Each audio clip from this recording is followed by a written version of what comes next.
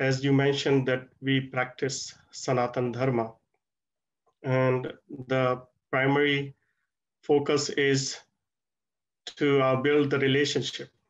Relationship not only based on family or gender or the nationality or the color, but actually to reach out to build a relationship that the whole world is one family.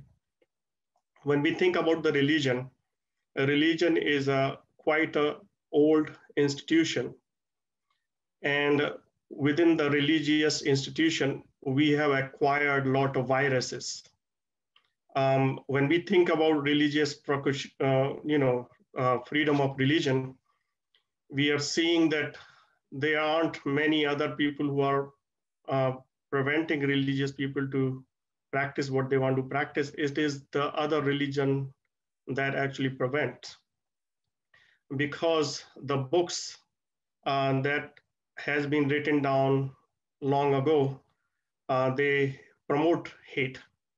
So even though we can actually try to come up with the idea that we want to serve the people where we live, and that's exactly what we do, but within our own institution, maybe in different country, some people can act violently and in the name of religion, and those kind of act disturb the community that you are living right now. And when you are living in the community and you keep continuously promoting the old ideology of your religion, and basically that there is a hell for people who don't believe in your religion, and that the people who shouldn't, who are not part of your religion should be killed. Those kind of ideas, they get ingrained in people, and the people don't feel ease when they hear those kind of ideas.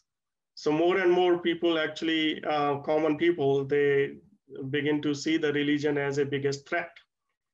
Right now, the history or even in the present situation, we see heads are being chopped off by religious practitioners.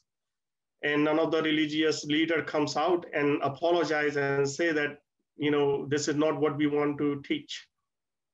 And also they do not condemn even their own text that teaches the violence, because we take the religious books as like some superior power has told us, and those are the 100% accurate. So it is important for us to acknowledge that there is a problem in the religion, every single major religion. And there's another problem with the religion, even though it says that we don't want to be part of the politics, but majority of the countries that runs even today in 21st centuries are basically influenced by the religion. And that's the reason why, if you look at the problem that in America we have, it is not from the people who live here, it is the religious people.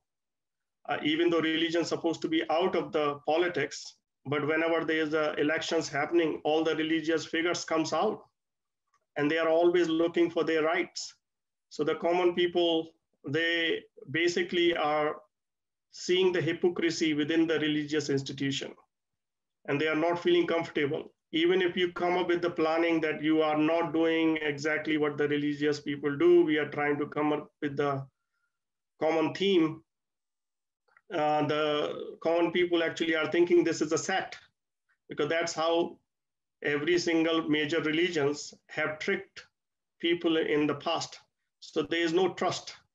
So unless we come up and we say we have a problem in our religion, we promote violence, our religions hide people who have done rapes to the children, our religion is still practice the caste system, our religion still is the issue for the women's rights, for the rights of the gays and other practitioners. So we do have issues, and we have to recognize the religion is basically not doing a justification of asking for more rights. And that's basically the starting point where we can come up and we can own some problems that we have. And we have to say we want to condemn the problem that we have, so that way we can actually honestly, truly serve the community that we live in. If you look at the nonprofit organizations, they serve so much. They never ask for their rights. All around the world they serve, and people don't hate them. People come along with them. But the religious people, nobody trusts them right now. And that's the biggest issue.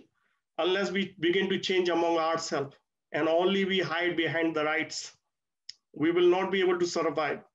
And in fact, at some point, it will be the time the common people will actually have to make their decision. So now having this discussion gives us opportunity to really see the problem that we have within ourselves and be able to honestly, openly say that this is what we have a problem. And if we don't acknowledge the problem, we're not going to find the solution. So with that said, I thank you.